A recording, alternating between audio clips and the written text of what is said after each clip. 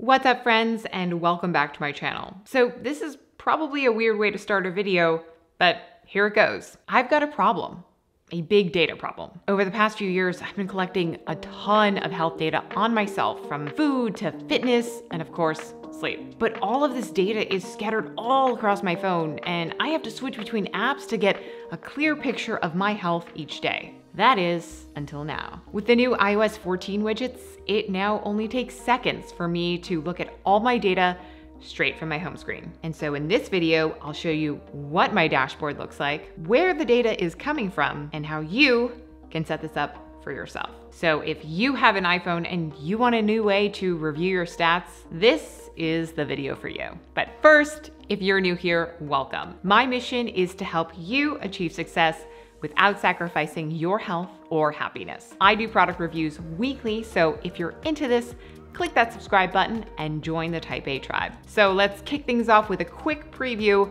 of what my dashboard actually looks like. As you'll see here, I've created a dedicated fitness page, a page for sleep and mindfulness, and then one for nutrition. Also, you'll want to make sure that you've updated to the latest version of iOS 14 to be able to do this. And we'll get to how I created this in just a sec. But before I do, the first thing you'll want to do is take an inventory of all of the apps that you use to track your health stuff. So for me, I'm using the Oura Ring to track my sleep data, MyFitnessPal to track macros, U8 to track meals, Zero for fasting, Withings for my blood pressure, 10% Happier for meditation, and the Apple Watch for my fitness and health data. So as you can see, it is a lot to come through. But the great thing here is that most of these popular third-party apps will sync up to Apple Health. So step one is super simple. You just want to get all that data into Apple Health. So you're going to open up your settings and enable that connection. Now for step two, you're going to want to download the Health View app on the App Store. It's less than $5 for an entire year, which is a hell of a deal in my opinion. Now from here, you're gonna wanna connect your Apple Health to the Health View app and make sure to turn all categories on in the settings section of your phone. And finally, before we start getting fancy with those widgets, you'll wanna curate what data you'll be looking at by opening up what's called the Data Sets section of the Health View app and then toggling your stats on and off. And don't worry guys, I will list out all of this information in great detail in the description below if you want to follow along after the video. So now we are ready to build our health dashboards, and this is really where the customization part is totally up to you. Now I prefer separating out my fitness, my nutrition, and my mindfulness data, but honestly, have fun with it. You can design it however you like using whatever data sources you have to work with. So let's begin with fitness. So for my fitness dashboard, I started out by adding one of the pre-built widgets from Health View. As you'll see here, there are a bunch to choose from, and you can customize all of them. After you make your selection, you drag it to an empty page and then start editing. So you can customize your set using pretty much any of the data that you toggled on, and then you can even change the color of the box under the theme section. So as you'll see here, I chose steps, distance, and flights climbed to display at the top. I then added a second widget, and this time I used Apple's proprietary fitness widget to display my move, exercise, and stand stats. And then I followed that up with another Health View widget to show me things like heart rate, HRV, and VO2 max. So as you can see, there is a lot to pick and choose from, but for me, this really gives me a comprehensive picture of what my health stats look like every single day. Now onto my sleep and mindfulness page. And as you'll see here, I have a Health View widget that shows me my sleep data, blood pressure, and mindful minutes. So all the sleep data here is coming from my Oura Ring. Now, unfortunately, it only shows you your total sleep time.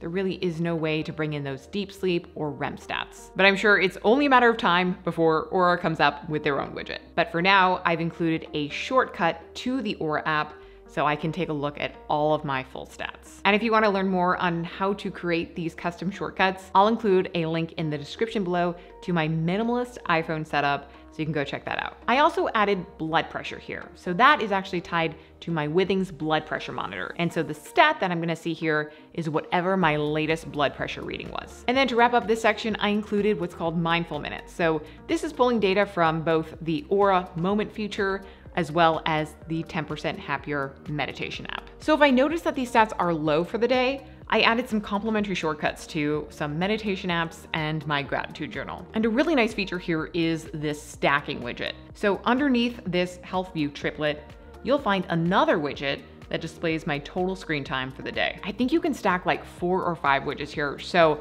I encourage you guys to get creative. And you can even post your screenshots of your health dashboard to Twitter or Instagram and tag me at KatieTypeA. And finally, we come to my nutrition powerhouse. And I've got to admit, guys, I'm pretty proud of this one. And as you'll see at the top here, this is the real reason I bought the Health View app to begin with. Who doesn't want to see all their nutrition information laid out like the Brady Bunch square?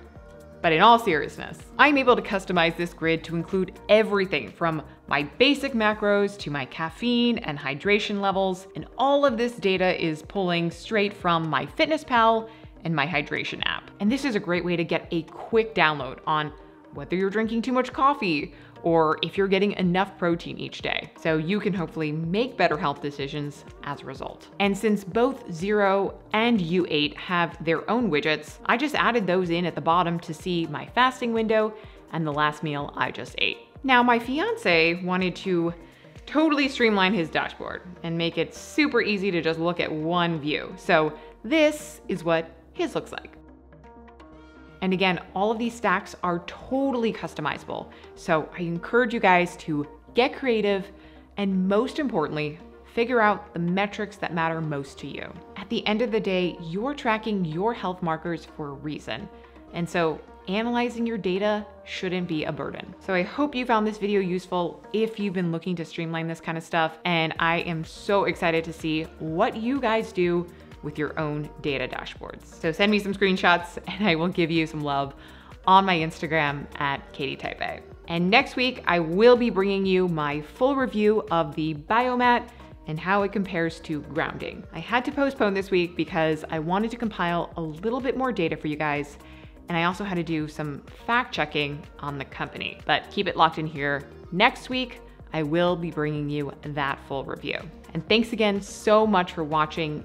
If you learned something, if you like this video, please make sure to give it a big thumbs up.